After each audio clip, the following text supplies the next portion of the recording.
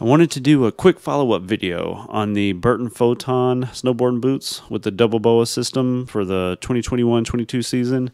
So I recently did a video on why I chose the Photon over the Ruler when I was picking out a new snowboarding boot, so feel free to check it out. I'll put a link down below.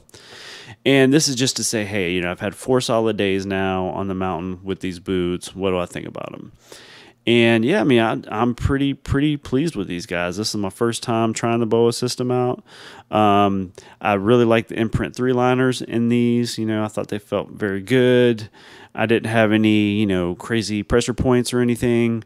The last 3 days I spent out at Park City. I'll put a few pictures up here real quick. My first time out there, very good time. I was more on the canyon side most of the time. But yeah, I thought these did well. I think every couple runs, maybe every 2 or 3 runs, I'd want to tighten up the BOA system a little bit, maybe the top half. So I couldn't quite tell if they get a little bit more loose or you just kind of your foot moving around, breaking in, but overall, it was fine. I do rest my snowboard on my right foot going up on the lift since I ride regular. So you can see here, you can see a little, more of some of these scrapes with my snowboard resting on the boot. I'll keep an eye on it. I have a feeling if these were a darker color, like a black or something, you probably wouldn't even know they were there, but we'll keep an eye on it and see how they hold up. Also just figured I'd mention I tried out a few snowboards while I was out there. I've been looking for a new snowboard. Tried out the flight attendant here. I think it's more for your advanced rider. It was a little stiffer, wanted to hold an edge more. I also tried out the Burton Process, so I was really curious about this one. This is the Pure Pop camber, so it's kind of the camber profile, but it has those flat points under the nose and tail. I tried the 155 and 157, and I'll put up a video here, just my first time kind of trying out the process and getting a feel for how it turns.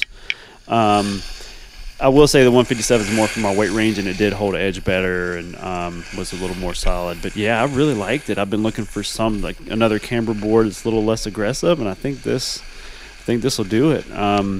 I tried out some new gear too, a new 686 jacket and 686 hot lap bibs. So let me know if you have any questions on my gear. But yeah, when I got back, I actually ended up buying the Burton Process board. So I'm looking forward to really using it a lot more.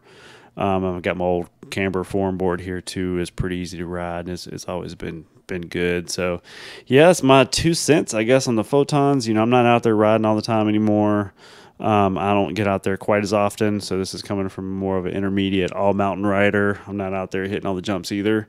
But in my case, I think these boots are going to last a good couple years or more. And yeah, I hope that helps. Have a good day. Peace.